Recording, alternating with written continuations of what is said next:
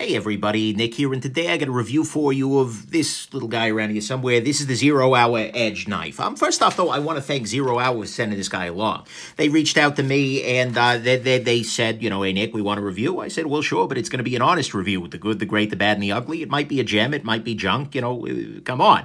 And they said, you know what, that's fine. We'll take an honest review. They still send it along. That takes some stones, but I've tried not to let the fact that this was a review sample affect the nature of my review. Full disclosure, though. Next thing, size comparison. Where the heck is that little guy? He said, oh, no, that's a... Oh, there it is. Okay, right here. This is... Sorry, I can't resist. This is a little tiny freaking knife. Here it is against the Ontario Rat #1 in D2 steel, which is absolutely, well, it dwarfs this little guy, mostly because this little guy is dwarfy. Right here is the Spyderco Delica, so the entire knife, when folded, can fit happily in the profile of the blade of the Delica, which is impressive. Then here it is against your steel wheel cut jack. Right here. Get everything in the frame here. I'm zoomed in a little bit. So, again, not a huge knife. And then we'll compare it to some other relatively small knives right here. We have the Spyderco Dragonfly right there, as well as... Oh, come on. Where are you at here? The Spyderco Ladybug right here. Perfect. And I think that ought to do it for relatively tiny freaking knives. So anyways, let's, oh, and then two other things. This actually does come complete with a little branded carabiner and beaded necklace for you to wear this guy as a neck knife. And then finally, there is no disassembly because I was unable to take this apart due to some thread locker issues. So anyways, let's go ahead and jump into the good, the great, the bad, and the ugly. So on the good side, first off, I actually have to say this does work pretty well as a neck knife sort of an affair because when it's on this little guy, although this is a little bit ridiculously large, this carabiner, I kind of would have expected something more like a quick release or a Kydex or something. It is very lightweight. There's really not much hanging out around your neck here. Right here we have a total weight, oh, well, actually, I guess that works at 0.72 ounces. You know what? That's not really particularly heavy. I could wear this around all day long and not really feel it, and it would still be there. Although, at that point, it's more jewelry than anything, because it's a little bit of a pain to get off the necklace, but whatever. So that's nice. Next thing, it does have a removable clip on here.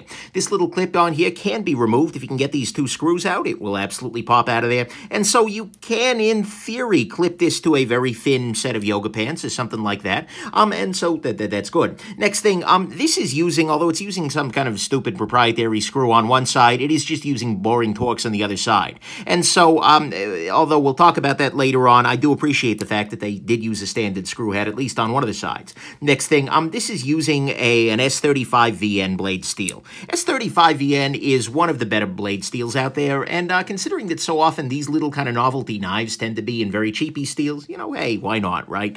And so, you know, there you go. That's a nice little thing, I suppose. Next thing, the carbon fiber on this is actually nice because you can see, A, it looks like real carbon fiber. I think it is actually real carbon fiber, and B, it's actually milled. I mean, you can see here that they've not just done, you know, a flat carbon fiber slab. No, they've gone through and they've added little kind of adorable little speed holes and a little milling and whatnot. I mean, they've put a little bit of effort into this, which is nice. So often you don't see that on these smaller knives. So there you go. Next thing, this is actually got pretty good lock bar access. What I mean by that is, if you see here, there's this little cutout here which allows easy access to the lock bar. So it's very straightforward, actually, to close this guy one-handed. It's a little bit of a process, you know, you get used to there, but absolutely you can close this guy one-handed, so that's nice. This does have both a flipper tab and a thumb stud. I gotta be honest with you, getting the thumb stud to work is a little bit difficult because the detent is a little bit on the hard side, but particularly if I've got this mounted on the necklace, so I take the necklace off and kind of use this carabiner to stabilize the rest of the knife, then I can get that thumb stud to work, so it gives you two options there.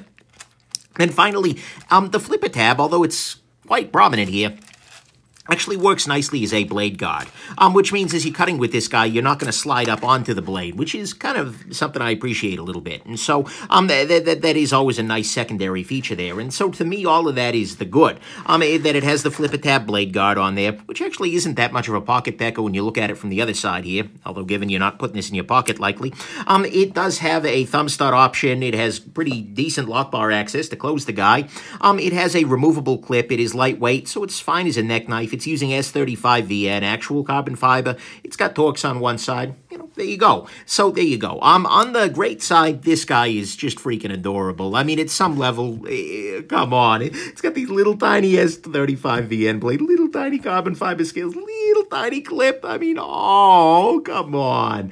How can you say no to this face? This is kind of cute. So, little tiny speed holes even. At that level, this is just absolutely kind of hilarious and kind of adorable and a little bit cute. And so that itself might be something of interest for people. So, that's the great, is that this is absolutely adorable and pretty entertaining as well. So the bad side, to start with, this knife is just way too damn big. Wait. No, hold on, I'm sorry. Old habits die hard there.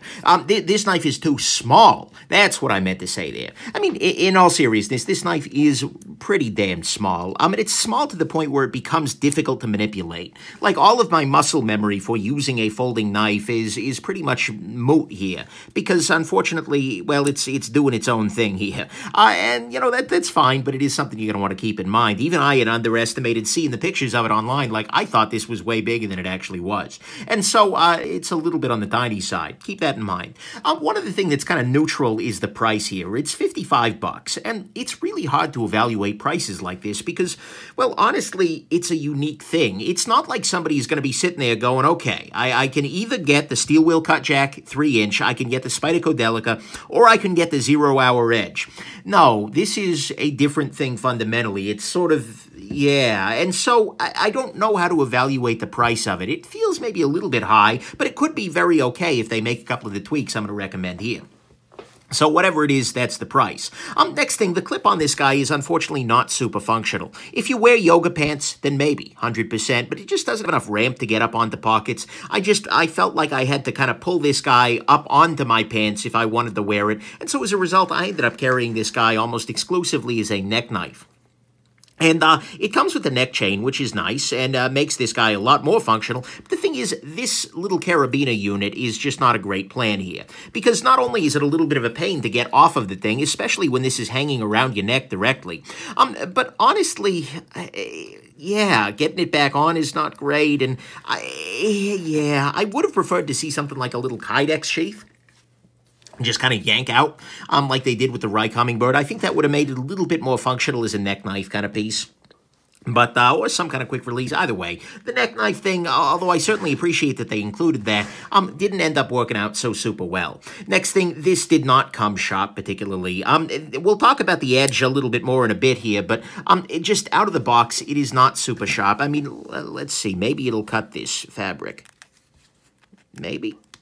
Kinda, yeah. More tore the fabric than anything. And so that's just not great. And then finally, their website, their Kickstarter is a little bit absurd.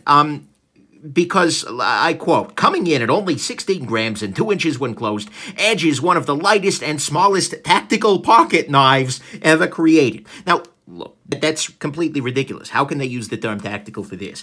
But I know what you're thinking. Right now, angry commenters are typing away. But Nick, tactical pocket knife refers to any modern folding knife. Okay, I give you that. But then, I quote again. With ZeroHour Edge, you'll be prepared for obstacles as simple as removing packing tape or as tough as stopping an imminent threat. Okay. So these guys are picturing me standing on the freaking Serengeti with a rhino charging at me, pulling out my ZeroHour and preparing to go on the attack. What the hell are you guys thinking? Like, calm your marketers down a little bit. I do not know what tactics you engage in, but just know. By the time you have this guy off the neck chain, you will be long dead in an imminent threat situation. This kind of over-the-top tactical marketing is just like why we can't have nice things. Guys, it's a cute little knife. Just freaking say it that way. You don't need to drink the tactical Kool-Aid. But anyways, so those are the bad things to me, is that they have heavy hitting the tactical Kool-Aid in their marketing materials. It did not come sharp. The the neck chain would be better with some kind of a quick release of Kydex. The clip isn't really functional. The price is hard to compare to anything, but maybe a little high. And it is way too damn big. I'm sorry. God, habit. Really, really small. On the ugly side, there are a couple of ugly issues here. First off, as you're seeing repeatedly here, the detent just isn't quite hard enough. It needs some wrist, and that's kind of hard to give in a knife this small. This is not a normal wristing motion. I mean, I can get it to deploy reliably by putting a lot of force into it with my arm here, but it doesn't super well work. And if I just flip it without that, even trying everything I can to preload it, we only get to about here. And maybe this is the case that, I could adjust it and, get in there and tune everything so it works perfectly. But the problem is, unfortunately, this has free spinning screws and it's thread locked shut. And given that they're using a stupid proprietary fastener on the other side, it was impossible for me to actually get in there and, try and tune this at all. I did my best to lubricate, but it just it's not working. It's not happening. And so, unfortunately, in terms of a flipper, this isn't a great flipper. And that's kind of disappointing. And then finally, and the ugliest thing by a mile here is that the blade on this guy, the grind is just not very good. What you can see here, I mean, seriously, let's look at the tip of this knife. And I'm going to compare this right here to, for instance, the tip of the Spyderco Delica. That's completely freaking ridiculous. This knife is, I mean, if we look at these edgewise, you can barely see the edge on the Delica. Maybe it's hard to see in this case. But look, this is super, super thick behind the edge, and it makes sense because they're using blade stock that is this thick on a blade that is this short. I mean, this is just not a very good cutting tool. It basically doesn't cut. I've used it on some clamshell packaging, and it sucked. I mean, you can kind of force it in there, and then you can kind of tear it through, but I feel like I could probably do the same thing with a metal ruler that's not sharpened or anything like that. And similarly, you can force this guy through cardboard, but it's just not pretty. And so, unfortunately, with the grind on this guy being what it is here, this just doesn't cut very well, and it doesn't even really poke very well. I mean, sure, you could stab this at something and it would probably puncture, but it sucks in that way. And so unfortunately, this is just not a blade that's meant to cut anything. And that's pretty ugly. And so to me, those are the ugly things, is that the grind is super freaking thick. It is thread locked shut, and the detent isn't hard enough for you to deploy this guy without using a fair amount of wrist. And so let's go to the final conclusion. And for me, that conclusion is that, well, this is a cute little novelty. It is a cute little knife that you get for a knife geek in your life. You hand it to him and you say, see, I got your S35 VN flipper. And everybody has a little laugh. And then they carry it around rarely. They show it off to friends. Then they have a little good laugh. In my case, I can bust it out anytime I need my hands to actually look large. I mean, it's useful. But the thing is, you're not buying a knife in those situations. You're buying a prop. You're buying something for comedic effect. Because I feel like that's where this is happy. Because as it's done right now, it's not really a super functional knife. The detent just isn't quite hard enough. The deployment isn't quite easy enough. And it's just not meant to cut. The edge and the tip are just too damn thick. If they really reground this hard and tried to knock that thickness down, they could make this into something that is functional, that is very small and yet able to cut. But at the moment, it's not happening. So this could be fixed. I mean, tune the detent, grind the blade more aggressively, and then you'd get something more compelling, and you'd give people a reason to buy it outside comedy. But as it is, unfortunately, that's kind of where it's at, is comedy. Because if you want a tiny functional knife, you've got other options. There's always the little Victorinox Classic for like $16. No freaking problem there. The Spyderco Ladybug or Manbug are around the same price, but are actually very solid cutting tools because they're using, well, about the same thickness of blade stock.